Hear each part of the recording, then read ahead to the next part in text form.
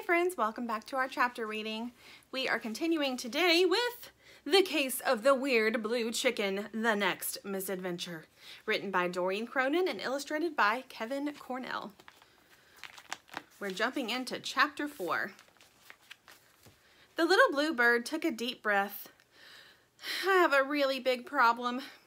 Dirt and Sugar exchanged glances. What is it, Weird Blue Chicken? Asked Sugar. What seems to be your problem? It's a bird, answered the little bird. What does it look like? Asked Dirt.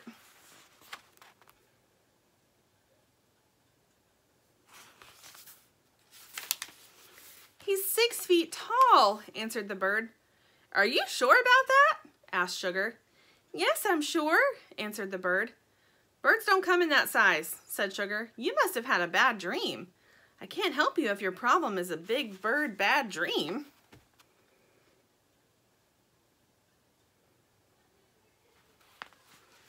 Dirt looked Weird Blue Chicken up and down. How tall are you? She asked. I'm about 4 feet tall, answered the little bird. Ah, I see, said Dirt kindly. I think you're confusing inches with feet. It's a common mistake. You're about 4 inches tall. The little bird shrugged. Sugar rolled her eyes. What else can you tell me about the bird? Asked Dirt. He's yellow, answered the bird. Can you be more specific, ma'am? Asked Dirt.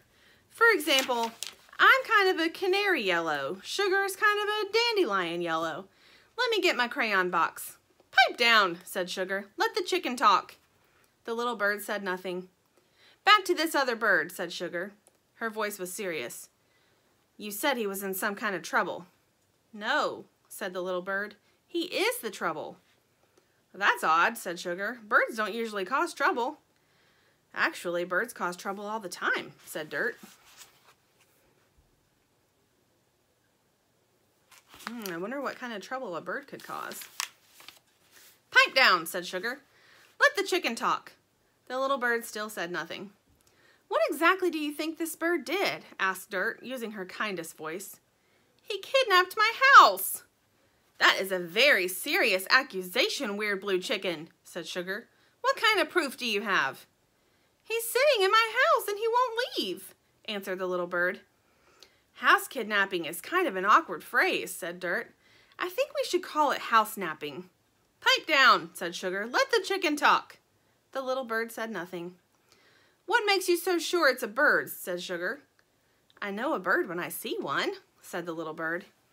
You don't know an inch when you see one, said Sugar. How can I be sure you know what a bird looks like? Uh-oh. You see another bird in the bluebird's house? I do.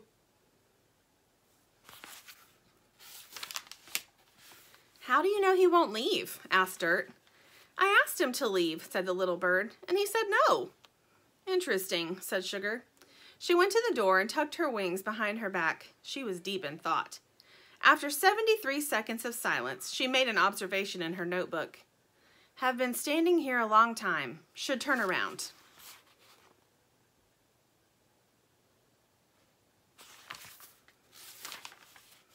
She turned to face the little bird. I know what you need, declared Sugar. I need that bird out of my house, said the little bird. No, said Sugar. You need the chicken squad.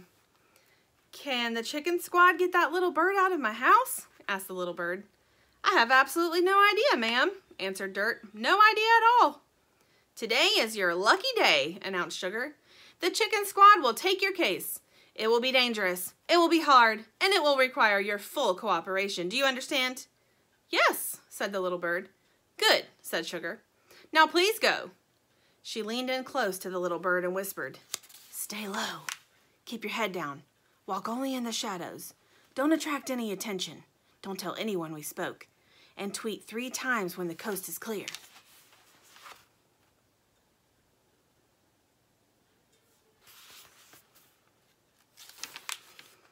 I usually just fly away, said the little bird. That's fine too, said Sugar.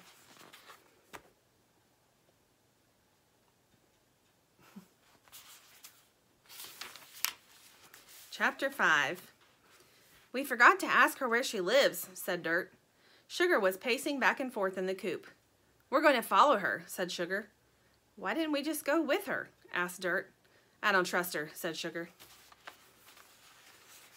This is a view from the top of the chicken coop looking down. So there's the shoe on the floor, and there's their little heads. Why not? Asked Dirt. Never trust a weird blue chicken, said Sugar. She shook her head. You got a lot to learn, little sis. It's a tough world out there.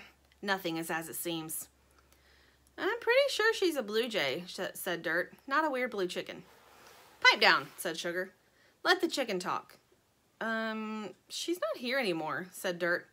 Right, said Sugar. Come on, let's go. I don't want to lose her trail.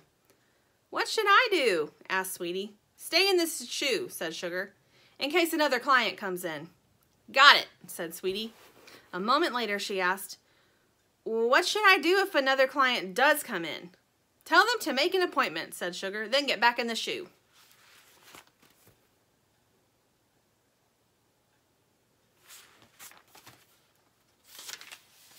Got it, said Sweetie. Sugar and Dirt walked side by side. They made a left turn, staying close to the shadows. Then they made another left turn. They walked single file against the back wall. They made another left turn. Now what? Asked Dirt. Turn left, said Sugar. They turned left. We're right back where we started, said Dirt. Exactly, said Sugar. Look behind you. Dirt looked over her shoulder. I don't see anything, said Dirt.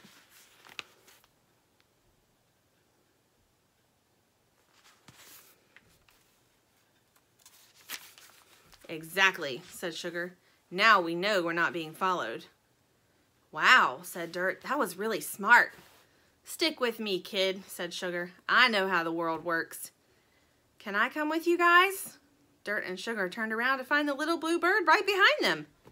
Weird blue chicken, where did you come from? Asked Sugar.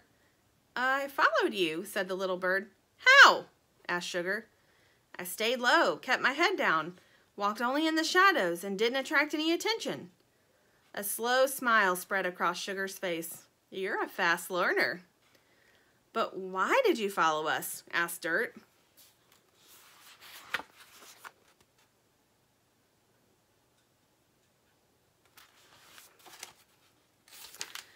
Because I don't trust you, said the little bird. Never trust a small yellow bird with glasses. You've got a lot to learn, kid. I like the way you think, weird blue chicken, said Sugar. That bluebird sounds an awful lot like Sugar, doesn't she? Chapter 6.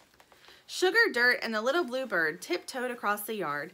They stopped in the middle of the lawn and waited for the sprinkler to switch to the other side. It's right back here, said the little bluebird. It's the oak tree. I call her Duncan.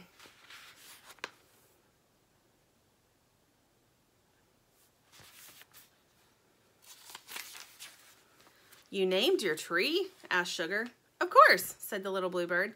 Never trust a bird who doesn't name her tree. Of course, said Dirt. I told you she was weird, whispered Sugar. The oak tree was the tallest tree in the yard. With the thick leaves of summer, it looked like a solid wall of green. It was impossible to see anything hiding behind it. Where's your nest? Asked Dirt. I don't have a nest, said the little bird. I have a house.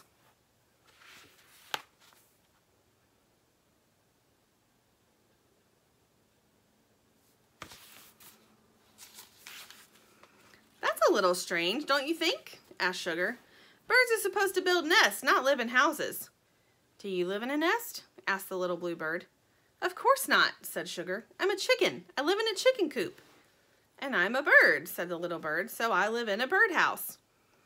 You've got me there, weird blue chicken, said Sugar. I don't see it, said Dirt. I don't see your house. The little bird hopped from place to place on the ground below the tree. It should be right up there, she said. This is where it's always been, about 7 inches off the ground. It's red. It has a hole in the middle for a door and a beautiful slanted green roof. It's about 8 feet high and 4 feet wide. Dirt pulled out a sketch pad and a box of crayons from behind her back. Somebody get this kid a ruler, said Sugar. Her house would be very big if it was 8 feet and 4 feet.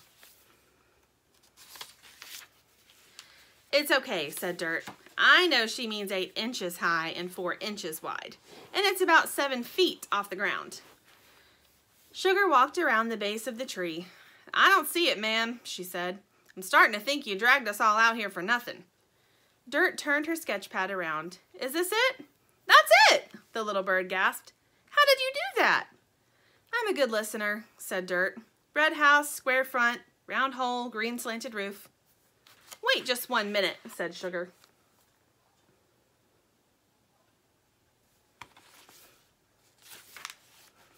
Describe this house snapper again. This time I want details. Well, he's short, yellow, and kind of fuzzy, said the little bird. Said Sugar. Anything else? A tattoo, a limp, a dangerous-looking scar? I don't remember any scars or tattoos, said the little bird. Dirt showed her a sketch. Not quite, said the little bird.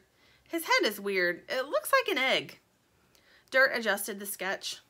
Not quite, said the little bird. His eyes are more round. Dirt adjusted the sketch again. Closer, said the little bird. He's got 2 orange feathers sticking out at the top of his lumpy head. They're about 2 feet long. Inches, kid, inches, snapped Sugar. Dirt adjusted the sketch again.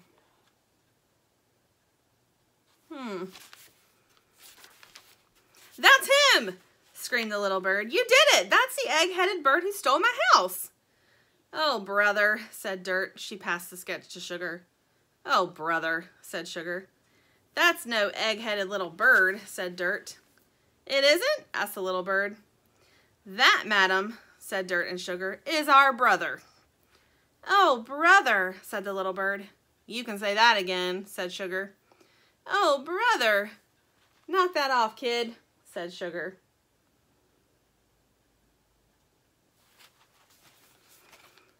All right, friends, that's all for today. So join me back next time and we'll see what happens next. See ya.